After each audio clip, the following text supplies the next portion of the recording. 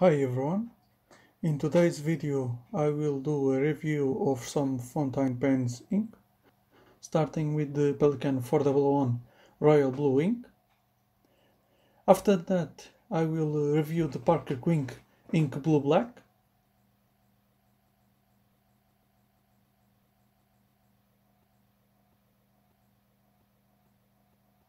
And I will also review the Waterman Serenity Blue ink.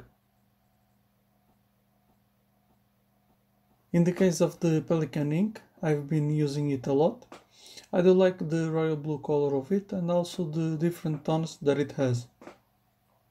For this review I will use a normal paper, as I think that most of you use normal paper. This paper is from the Amber brand and it's a 100 grams one. For this review I will also use a Jinhao fountain pen, which is a Chinese brand. This one is a Jinhao X750 with a medium nib. I've been using it for a long time now and I am very pleased with the quality, especially considering its price point.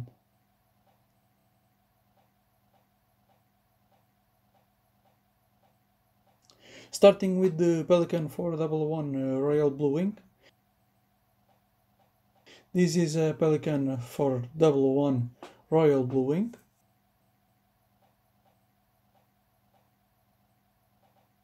It dries relatively quickly and has some color variation, as you can see.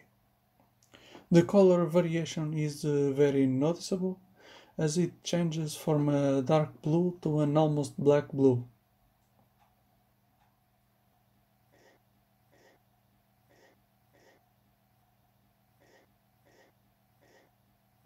Continuing, it's time to the Parker QUINK Blue Black ink.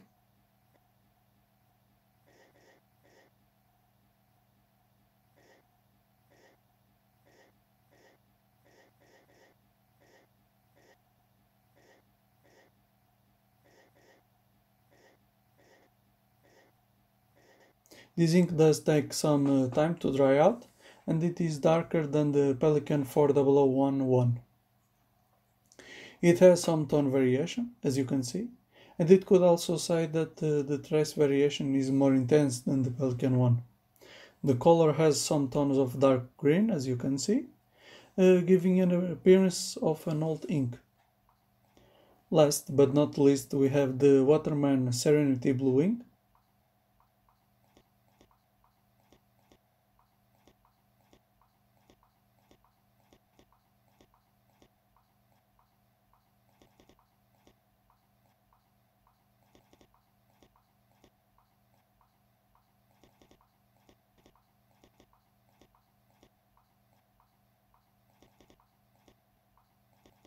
This ink takes more time to dry out, as you can see, and it has less tone variation than the other two inks. But we can still notice some tone variation.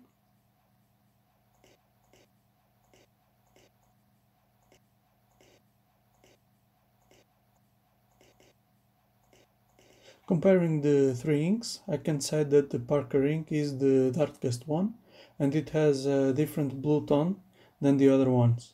If you are looking for some tone variation, I will suggest the Pelikan or the Parker one, as they are the ones with the most tone variation. But if you are looking for a more common color with almost no variation, then the Waterman Serenity Blue ink is the ink for you. I hope you find that video useful. And I will see you next time. Bye for now.